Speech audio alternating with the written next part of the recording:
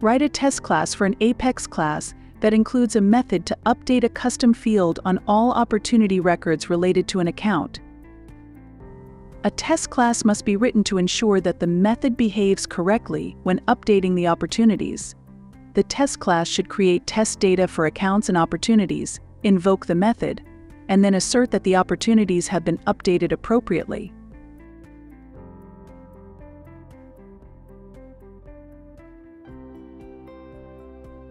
What is a trigger framework, and why should you use one in Salesforce development?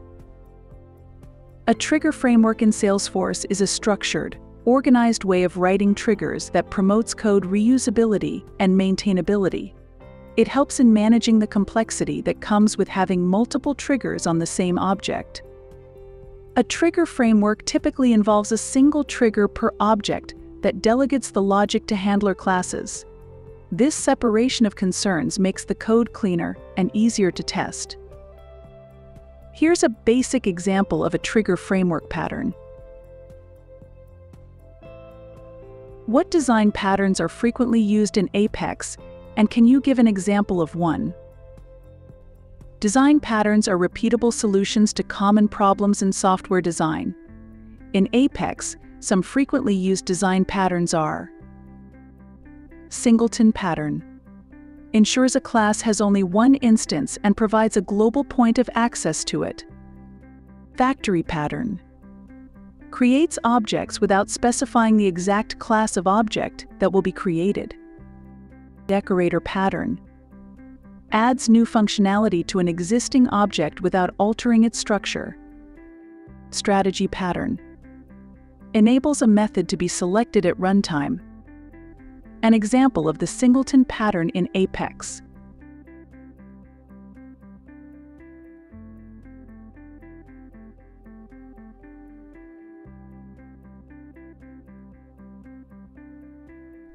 A client wants to ensure that only the most recent opportunity record for each account is marked as primary. How would you automate this in Salesforce? To automate this, I would use an Apex trigger on the opportunity object. The trigger would fire on the after insert and after update events. It would query for existing opportunities related to the account, ordered by the creation date or a custom priority field. The trigger would then mark all others as non-primary and update the latest as primary. I would also incorporate bulk trigger best practices to handle multiple records efficiently. An integration is sending over large volumes of data to Salesforce, and you notice it's causing governor limit issues. What steps would you take to resolve this? First, I'd review the integration's batch size to ensure it's within Salesforce's bulk operation limits. Next, I'd optimize the code for bulk processing, possibly by implementing batch Apex to process large datasets asynchronously. I'd also look into using it future methods or queuable Apex for operations that don't need to be processed immediately, thus avoiding synchronous limit issues. How would you design a Salesforce solution to track and manage custom feedback received from multiple channels? I'd create a custom object for feedback with fields to capture various data points. I'd then utilize Salesforce's omnichannel capabilities to integrate different feedback channels. Automation tools like Process Builder or Flows would be used to route feedback records to the appropriate teams. Reports and dashboards would be set up for analytics and trend monitoring. You are tasked with designing a complex approval process that involves multiple departments with dynamic approval steps. What approach would you take?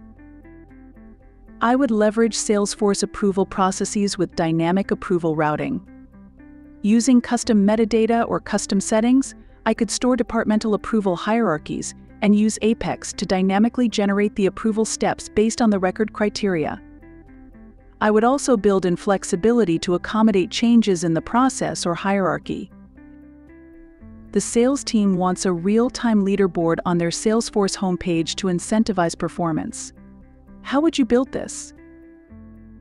For a real-time leaderboard, I'd recommend a Lightning component that utilizes the streaming API to push updates to the leaderboard as they happen. The component would display data from a custom object that aggregates sales figures, and it would use SOQL queries to retrieve and display the ranking of sales team members.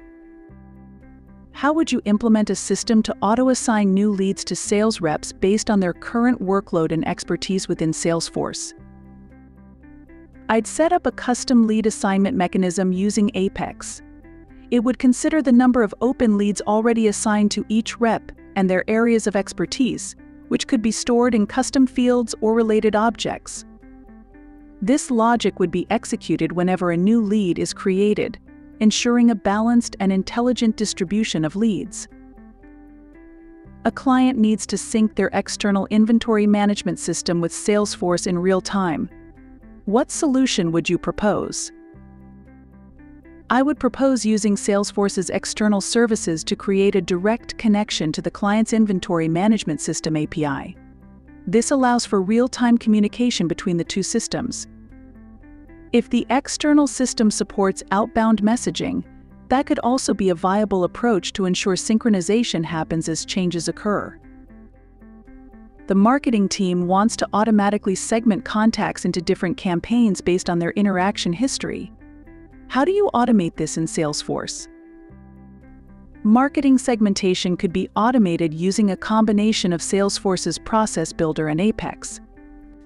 I'd create criteria in Process Builder to trigger an Apex class that segments contacts based on their interaction history, stored in custom objects or fields, and then enrolls them into the appropriate campaigns.